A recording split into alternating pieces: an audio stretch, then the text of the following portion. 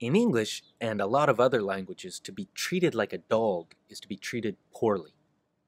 As a kid, I didn't really understand the expression because in our house the dogs had it made. They didn't have to brush their teeth, make their bed, eat their broccoli. They were never abruptly whisked off to church, not even on Easter.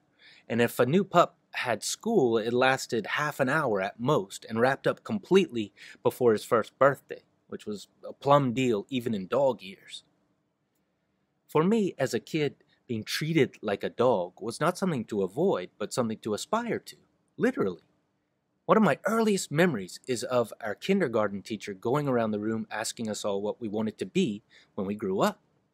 When she got to me, "And you, Charlie, what do you want to be when you grow up?" I said in all sincerity, "A dog." This seemed to perplex her, so I got more specific. "Big dog. Not a yip-yip dog. Big dog." I got over the fact that I couldn't actually be an actual dog, not even a chihuahua. But I've never warmed to the expression treated like a dog. I hear it used to describe someone who's been neglected in some way, abandoned, disrespected, abused, and I think, who treats dogs like that? A lot of people do, of course, hence the expression, treated like a dog.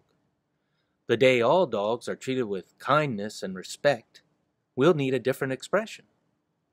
The day all people are treated with kindness and respect, we won't need one at all.